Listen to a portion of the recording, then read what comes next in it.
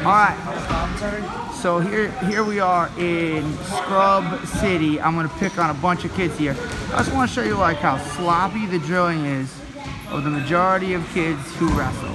Just if you take a look, they don't really care that the technique is accurate. They just like kind of do their moves and it's close enough, and then it's the other guy's turn, right? Which is fine if you want to beat other guys who drill like this.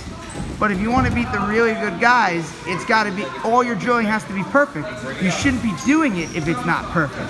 If it's not exactly what you want it to look like in the match, don't practice it sloppy. It's just going to make you a sloppy wrestler. You could do this for 10 years, you're never going to be good at wrestling. In order to get good at wrestling, you have to practice the technique, perfect, slow, and then eventually get fast at it. So let's take a look at some scrubs in their native habitat. Not bad, actually. But then, I don't know what happened after that. Let's keep an eye on this guy right here. Don't know really what's going on. They're doing something. Not right now. Maybe they're going live. Looks like a lazy.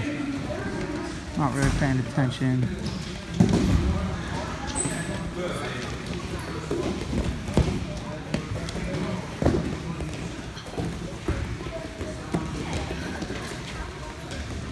He knows I'm watching him now. There we go. Right now we're at least seeing some wrestling. Good job, baby. Good job, baby.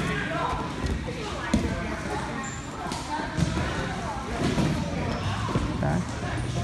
Oh, now he's learning how to drill. All I gotta do is come over and watch and he knows how to drill. Let's see what this guy is. He's out of his stance. He's in La La Land. I mean, not technique that you ever learned. Just something that you made up. You gotta do technique that you learned if you want to be a great wrestler. That was pretty good, Yerk. Oh! He's just supposed to be wrestling with me and he's not. So why don't you wrestle with someone else? It's only a Reese. Why isn't Reese wrestling with you?